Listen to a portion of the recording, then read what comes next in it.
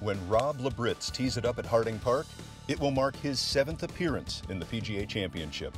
Playing against the best players in the world is a big learning experience for me. I know my game can compete out there, so for me it's a big learning week. It's going to make me a better coach. Yes. I'm going to teach myself how to become a better player just by being around that atmosphere.